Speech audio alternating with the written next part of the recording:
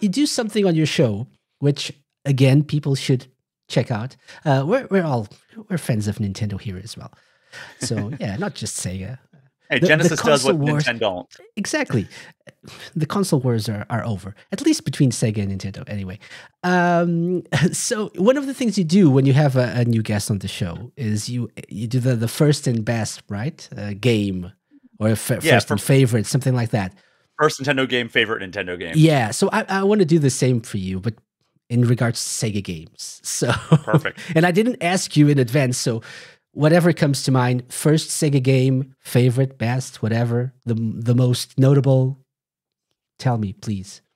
Absolutely. So I've told this story on my show probably more times than people care to listen to it. But you know, when I had my first ever console was the Super Nintendo, and I got it under the tree for Christmas. And then a couple years went by. I absolutely adored it. And my family was like, hey, guess what? We're moving to Florida.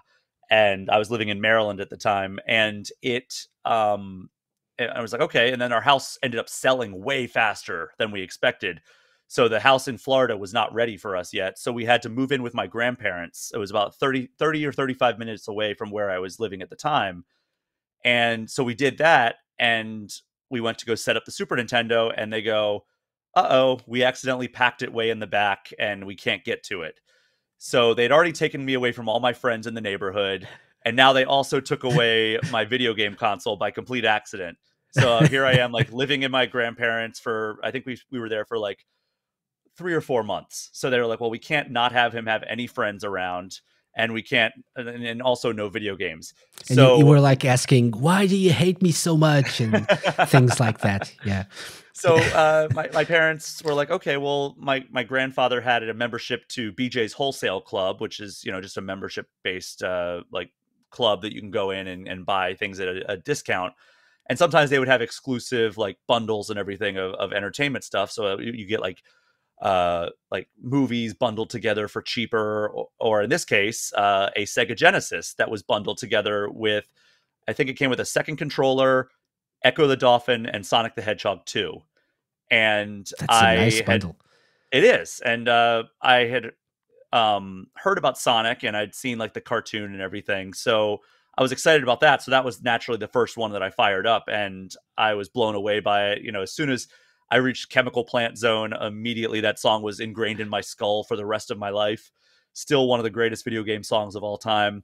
And I played it to death. You know, I love Sonic 2, but I went out and at the time I bought Sonic 1, and I was like, oh, this is good, but not as good, but still fun. I'm glad that I played it. But that leads me to my favorite Sega game, and that is, I'm gonna I don't know if this is cheating, but Sonic 3 and Knuckles. It's not. It was supposed to be one game, so yeah. Yes. So Sonic 3 and Knuckles, one of my favorite video games of all time, and easily my favorite Sega game. Though I will say the only thing that challenges it, I mean, you know, I was a Genesis kid. I mean, in addition to having the Super NES, I played a lot of Genesis, and Sonic quickly became my obsession as soon as especially Sonic 3 and Knuckles. And then I got like crazy into the Archie comic series that was running at the time, the Sonic Archie comics. And, you know, the cartoons, everything you could imagine with Sonic. I was just consuming. Even like I had a Game Gear because I wanted to play all the portable Sonic games. I maintain that maybe this is an opinion that will have aged poorly at this point, but I think the Game Gear version of Sonic Spinball is better than the Genesis version. So I played a lot of the spin-offs. I mean, I just think the physics feel wonky on the Genesis version. I'm not a big fan of the Genesis one, to be honest. So yeah, I think I've played the Game Gear, the 8-bit one, on one of those collections at some point, but I can't really remember. So, but maybe it feels Origins tighter. Plus. Oh yeah, probably, yeah. It just felt a little bit tighter to me. Yeah, probably. Yeah. So I was playing everything, and then like I didn't have another Sonic or Sega console until the Dreamcast. Hmm. But the only Sega game that may challenge Sonic 3 and Knuckles is a very recent Sega game. Not technically a Sega game, but also very much technically a Sega game. And that's Persona 5. Oh, I wasn't expecting that. I mean, because I never think of it as a Sega game, but it absolutely is. You know, Sega It is owns a Sega. Atlas. Yeah, exactly. Yeah, I was expecting like something like Sonic Mania, not technically a Sega game, but okay, but it is okay. Oh, I love Sonic Mania. I mean, Persona T 5. Lopes did Yeah, the theme song to my podcast when I took it yeah, that's independent. true. I wanted to signal it as like kind of a new era, and I had been using one of those songs that you can just like get, like if you pay for a subscription, you can get like a license free or whatever Uh-huh. for the first several years of all things Nintendo. And then when I took it independent, I actually reached out to T Lopes, who had been on the show a few times, and I was like, "Hey, love to have you do a thing for my podcast." And he was very gracious with his time, and he brainstormed with me and was amazing putting together the way I describe it. The theme song that he created, it almost sounds as though T Lopes made a Mario Kart song, and it's beyond anything I could have imagined. Like, you know, whenever you ask somebody, like even if you tell them what you're looking for, like you can ask for exactly what you're looking for, and then it could come back and you're like, I don't know about this.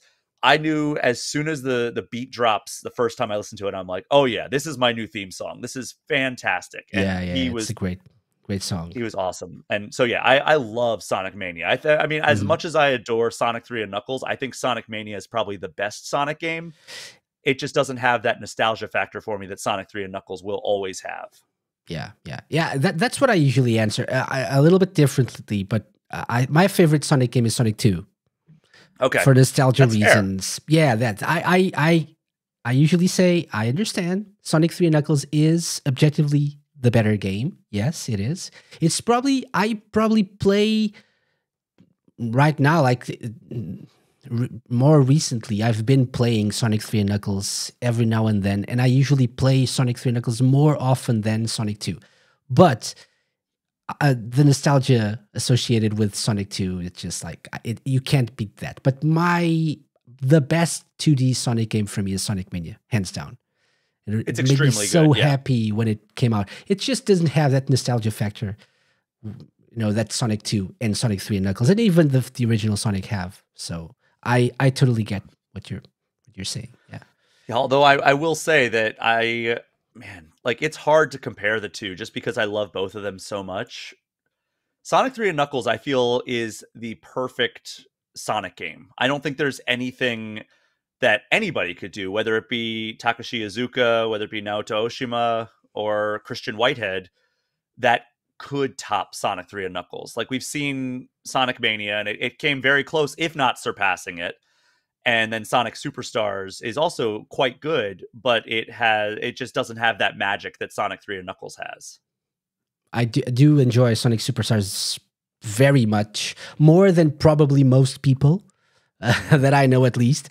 But objectively speaking, it's not as good as the classic games, if you will. Mm-hmm. I consider Sonic Mania as one of the classic games, even if it does improve, the original formula quite substantially, I would say. It's like a more polished version of Sonic 3 and Knuckles, if you will, perhaps. Absolutely, yeah. And Yeah. the biggest thing that knocks down Sonic 3 and Knuckles for me in 2024 is that we can't get those three songs. We can't, or the three zone songs. What is it? Ice Cap, Casino Night, and Launch Base. And Launch Base. Yeah. Yeah. Some phenomenal music in there. Like I Sure. wish there was some way to mod the console versions to put those songs back, because God, I get it that like the beta versions that they included in Sonic Origins were like the original songs, Mm-hmm. but I even listened to Hard Times by the Jetsons, the unreleased B-side that took the sample of Sonic 3 and Knuckles, or Sonic 3's Ice Cap Zone. Mm-hmm. I listened to that unironically as like just a good song. It's a great that song. Beat is so good. Hard Times, happiest days of our lives. Yeah, sure. and I wish that they would have some sort of deal that they could strike with these bands and like, you know, just acquire the rights to these songs Yeah. that, you know, pretty blatantly take some of the instrumentation or samples from those songs. And like, Hmm. there's got to be some deal that can be struck, unless it's just tied up in limbo, right? Like it's, I don't know. I I don't know know. how much legal stuff is going on. Maybe Michael Jackson's family. Maybe, I don't know. I I've have no tried to get idea. to the bottom of it, and people It's are hard to very get a cagey to talk about conclusive it. answer. Yeah, yeah, that's Even true. off the record, I have tried to talk to people about Same. it, and they just will not budge on anything. They'll either plead ignorance, or they will say, "Oh, that's a touchy subject. I can't talk about it." Even off the record, I got answers like, you can't believe everything that you hear or read. But Michael Jackson wasn't involved. You just can't believe everything. But just tell me yes or no. Yeah, you really shouldn't believe everything that you hear about things. Okay, okay. Maybe one day the One day, actual one day. truth will come out. But Exactly. what we can say is that that is definitely the beat from Hard Times on Ice Cap Zone. For sure. I would advise you to play, if you haven't yet, Sonic 3 Angel Island Revisited, which is like I have it, yes. you have? Yeah, that's probably the definitive Sonic 3 and Knuckles or version of Sonic 3 and Knuckles with One of the original soundtrack and everything. One of the first TikToks that I did that like kind of like even moderately blew up was I just recorded the intro of gameplay of Angel Island Revisited of Ice Cap Zone of Sonic snowboarding down the hill as the beat drops, and it's just like it's such like one of the coolest sequences in 90s video games. Yeah, for sure. And I just like posted it, and I was like, this section of Sonic 3 did not have to go so hard. And like the Sonic community found that and like, was just like crazy about it. So like I have a huge affinity for Angel Island Revisited. Yeah, it's a great one. Yeah.